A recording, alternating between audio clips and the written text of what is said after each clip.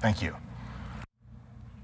Now, the weather is always hot and dry in the American West, but it's been so hot and so dry for so long that the region is now in the grips of a massive drought. Normally, you'd think that would cause a lot of lethal wildfires, but the work of one group of particularly daring firefighters seems to be preventing that. They are known as the SmokeJumpers, brave people who parachute into fire zones. We caught up with some of them in Redding, California. Man, the best part is probably just jumping out of the airplane. You know, you're actually only 1,500 feet up, which isn't that high. You know, when they say get ready, get in the door, get ready, and you exit and you jump out, that's pretty crazy to me. And then when the parachute opens up and everything's really quiet, and you've kind of got this minute and 30 seconds, maybe 2 minutes of just nobody's talking to you, you're not talking to anybody, it's just totally quiet, and you're kind of flying through the air. You're in control, your jump spot is, different sizes, different shapes.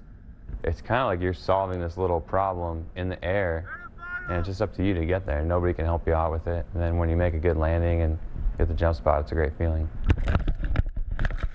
My name is Ben Elkind. I'm 29, and I'm a rookie smoke jumper in Redding, California.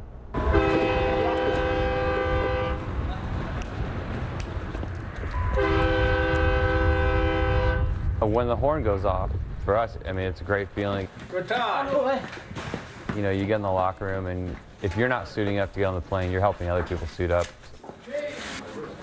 You know, you've got your jumpsuit, but there's a harness with a parachute that you attach to that harness, and if it's not attached properly, obviously you're going to have a bad day. Yep, got it. I'm Gretchen Stumhofer. I'm 25. I've been a smoke jumper this is my 3rd season now.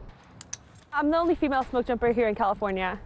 I don't feel like I have to, act like a guy or have, male mannerisms or anything. I think I'm respected and appreciated as a woman here, and we have all the same physical standards for men and women, so I think that helps out a lot in terms of gaining respect. My name is Luis Gomez. My title here is Smoke Jumper Operations Manager, and I've been jumping out of Redding off and on for 17 years. Once we drop the guys, they set up the area for a cargo mission, and where we throw the fireboxes and saws and whatever else they might need. In the fireboxes, there's 2 sleeping bags, 2 tools, and then food for 3 days for 2 people.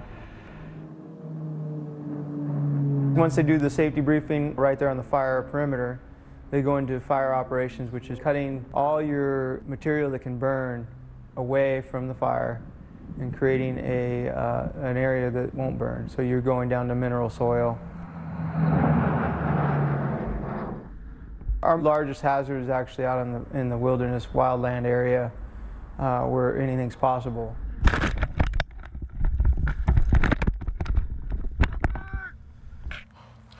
The smoke jumpers. I have to say that all firefighters are unbelievably brave, but the smoke jumpers, those guys and that woman, really take the biscuit. Well, that brings today's program to